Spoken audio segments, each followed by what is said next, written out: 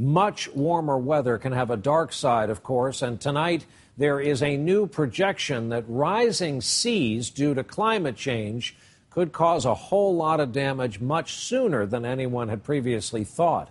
The report from our Chief Environmental Affairs correspondent, Ann Thompson.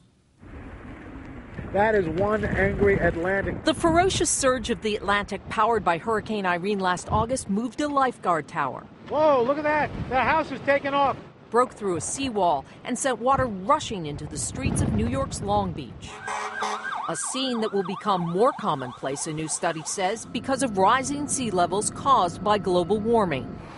Benjamin Strauss of the nonprofit group Climate Central says the odds of a 100-year flood happening by 2030 doubles for 2/3 of the places studied. We found that a once 100-year flood becomes a once a decade flood fastest in Southern California, where we expect to see that within a couple of decades. Who's at risk? By 2030, the 5 million Americans living on coastal land less than 4 feet above high tide lines.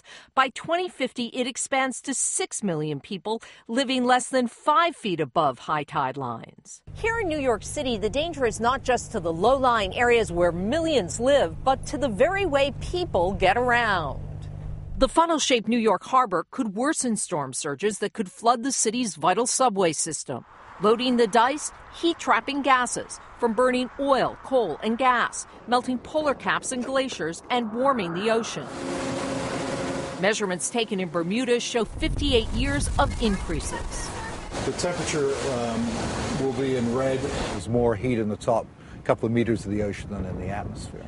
But climate change skeptics say you can't blame the rising oceans all on global warming. The sea level rise caused from climate change is actually less than the sea level rise caused from land sinking, and we can't stop it. A future dependent on the ocean and threatened by it. Ann Thompson, NBC News, New York.